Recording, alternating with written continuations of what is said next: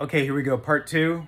On the last video, I forgot to mention you might want to grab yourself a handy little vacuum brush for cleaning, and then something where you have a nice straight edge for scraping. So, you know, it could be an old pocket knife like I have here, or another, you don't want to scratch the materials, but we do need to do a little bit of scraping as we clean.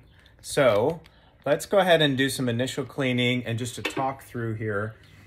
This rear vent, I've taken it off before, and I don't know if I want to take it off this time, because if you take off these 3 screws, or 4 screws, there's 1, 2, 3, 4. When you take those off of the back, the plastic fan, the fan mechanism is mounted as well to those screws.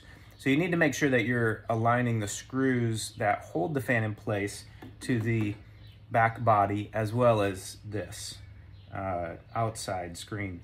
And maybe it's more prudent to remove these outside screws, and then you can attach fan and screen together at the same time.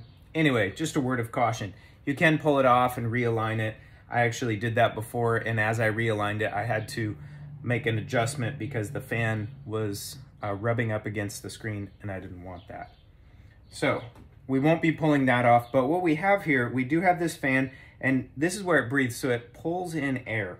Then on the outside, like any air filter, you want to consider the direction of the airflow. And so I don't want to suck from the back. I don't want to push this through, but I'd like to pull it off because it's been pulling up against here, so I'd like to pull it off the opposite way.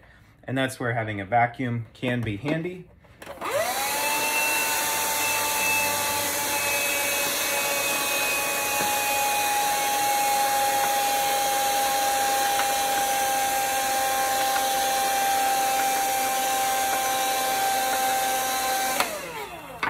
Great.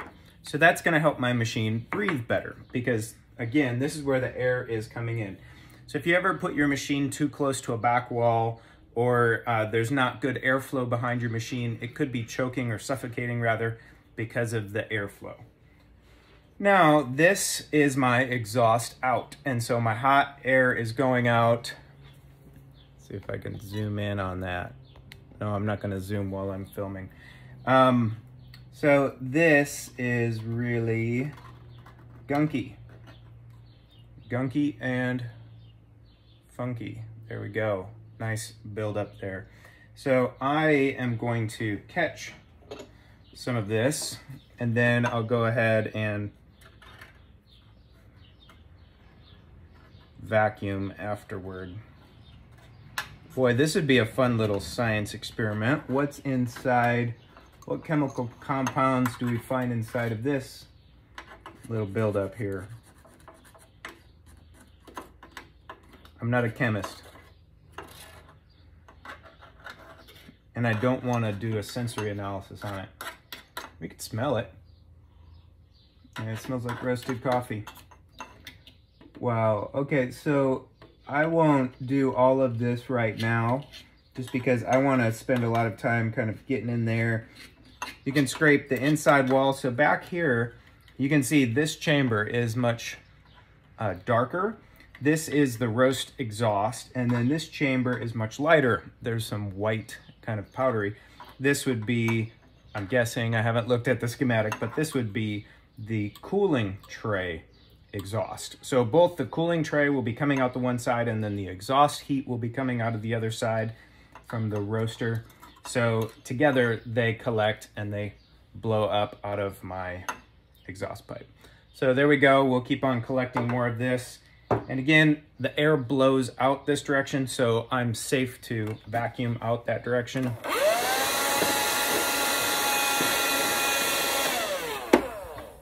The last time I did my cleaning in here too, I kind of got in there. I can see there's some silver skin on this blower blade for the exhaust air out. So I might get in there and I might brush at that or scrape at that, keeping an airflow suction out. When I turn on the machine, I might actually want to turn on the machine before I put this hose back on and just kind of let the air blow out. Be safe about it. Don't put your fingers in there. But that could be a nice way just to get some of the extra chaff or dust out. Okay, so enough with the back there. While we're back here as well, we can see if you ever have a power outage or a power problem, I've had a fuse go out a couple different times. I switched from a 220 to a 110 and changed the heating element. If you have that problem, there's a fuse box right here.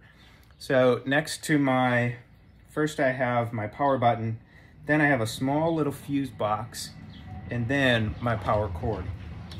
So I'm gonna pull this off just since we're back here so that you can see what's under the hood there. And it comes out better with the power cord out because there's a little tooth that you can grab there as you pull this out.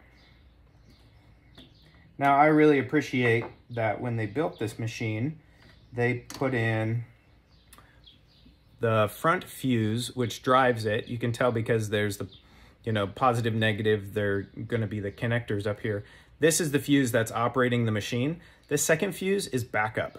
So if your machine ever dies, if you reset the power at the wall, if you can't get it back on, your circuit breaker panel is on at your house, you need to pull this little fuse out and you need to inspect, do I have a connection between the top and the bottom, which creates the electrical current. So if not, take that out. You can grab it with your little needle nose pliers, take that out, take the second one that should have come with the machine, hopefully, and you pop that in, plug it in. Now this is the old S100. I've had this machine a couple years. I bought it in 2019. So new models may look a little different. I apologize, I don't have the new model to show you, but I think a lot of the basic engineering should be pretty similar. Okay, so then I'm gonna plug that back in, and now right next to my machine there, when I turn it on and off, that will trigger the power flow. So that's how the electrical fuse works. Keep my tools over here all together. Okay, so we've got our T8. And what we'll do is we'll take off 1, 2, 3, 4 up here. We can also, you've probably had this off. You can take this off yourself and you can wipe clean around that edge. We'll get into the other stuff. I'm not going to remove anything back here that doesn't need to be removed.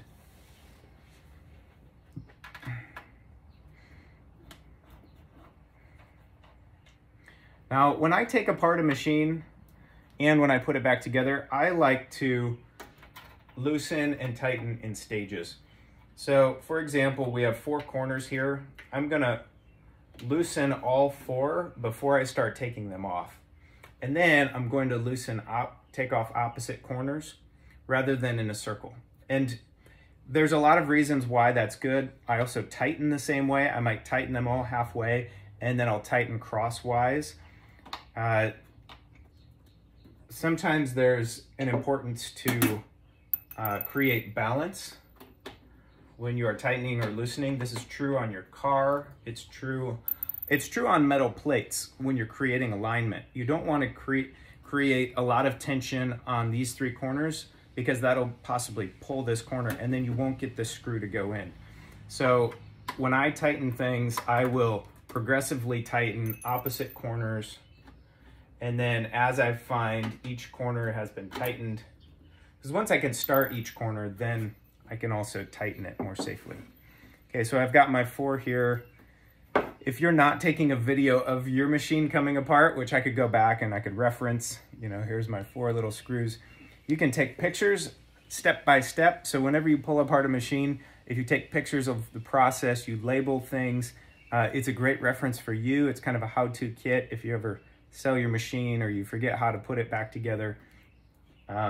You will be happy that you documented the process. Now, as I pulled the 2 front screws, the front of my machine now is loose. And so it's held here at the top with those same screws that hold the top piece in place. Now you want to lift this top piece off slowly and carefully, because inside the circuit board is plugged in and connected. And so you don't just pull this off quick and go in another direction with it. You slide it off of the chute feed. Okay, so here our electrical connection is connected to the top button. So, oh, nice. I'll show you this in a moment.